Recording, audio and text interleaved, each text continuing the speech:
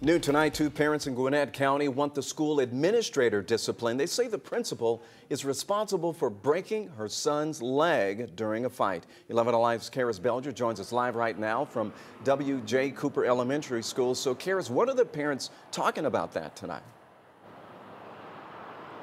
Well, the boy's mother, Dr. Lisa Shell, tells me that she specifically chose the school because she thought her son, who has ADHD and autism spectrum disorder, would have the best educational opportunities. But after this incident, she says she's regretting her choice.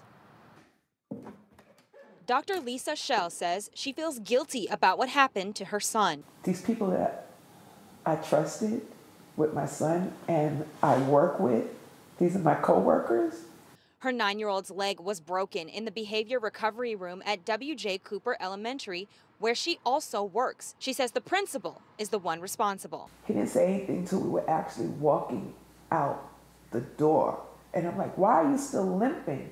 And he said, because Mr. Willis stomped on my leg. She shared this video of her son. She says she took after the incident. What happened when you went for the door?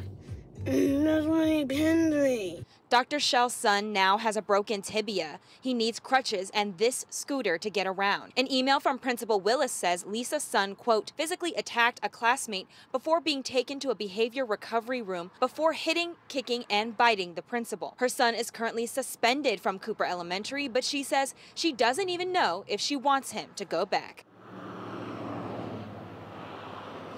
And aside from what happened to her son now, Dr. Shell tells me she is concerned about what may happen with her employment at Cooper Elementary as well. All right, Karis, thank you so much.